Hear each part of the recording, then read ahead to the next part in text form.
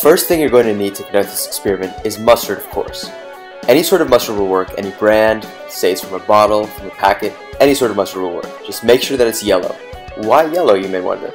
Well, yellow mustard has a natural indicator that is placed into it during the manufacturing process called turmeric. Turmeric changes color to red at a pH of 7.4, and it is also what we will be using to measure the equivalence point of this titration. The next thing you're going to need is safety goggles. Safety goggles are essential for any sort of lab that you do, but in this one, you're going to be using them to prevent the splashing of any sodium hydroxide into your eyes. This experiment will require the use of a buret. To use buret, it needs to be clean. For that, you're going to want to use some laboratory-approved chemical detergent to clean out the inside. I personally am using Alkanox, however, you can use whatever you want. Just make sure it's laboratory-approved. In order to transfer the Alkanox detergent to your buret, you're going to need to use a metal spatula. Any type will work. The titrant you'll be using in this experiment is sodium hydroxide. To transfer it to the buret, you'll be using a volumetric pipette. Any size pipette will work. You're going to be using distilled water for the cleaning of your buret and for the dissolving of your mustard. About 300 milliliters should be optimal for this experiment. A 250 milliliter beaker is necessary for this titration. You may be asking yourself, why 250 milliliters? This is the size that functions best with our stirring table. The titrant you'll be using is sodium hydroxide. You need 50 milliliters of this to fill your buret up all the way to the 0 milliliter mark. To pour your sodium hydroxide and your Alkanox detergent into your buret, you need a plastic funnel. Any size will work. Just make sure that the spout of the funnel fits into the top of the buret. In order to find the equivalence point as precisely as possible, we're going to be using the Logger Pro software, available at most local chemistry labs.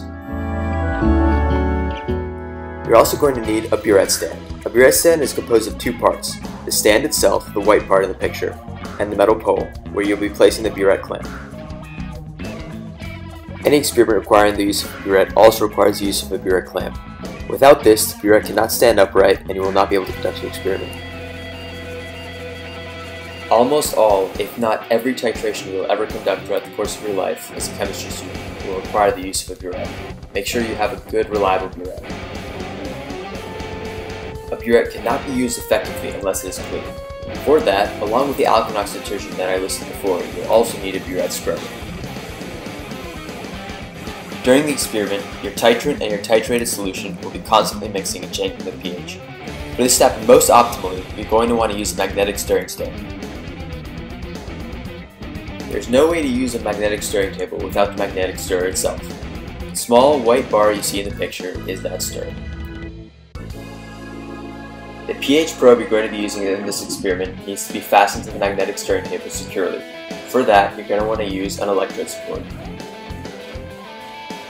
The final object you're going to need to conduct this experiment is a pH probe. A pH probe is used in conjunction with the turmeric, the natural indicator present in the mustard, to measure the equivalence point of the titration.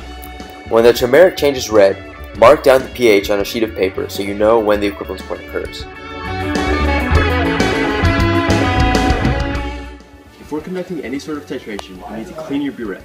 In order to do that, you're going to need a funnel, about 1 gram of Alkanox detergent, and a lot of distilled water. Now, place the funnel in your buret and pour the Alkanox in. Make sure it's all in the buret before you start. Now, check your stopcock. Make sure that it's closed so no Alkanox detergent flows into the tiny tube at the bottom, or else it will get stuck and it'll be very hard to get it out. Now, fill your buret up with distilled water to the 0 milliliter mark.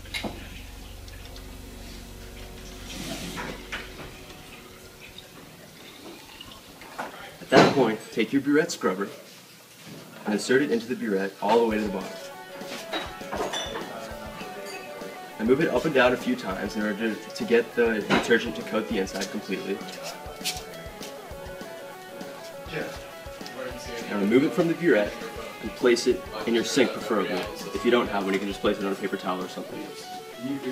And now while pouring out your detergent-filled water, turn the buret slowly so the water coats the complete inside of the top as well.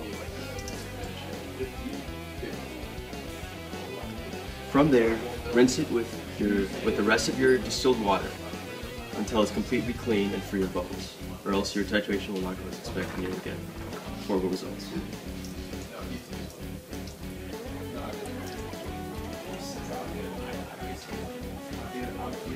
One more square round to do it.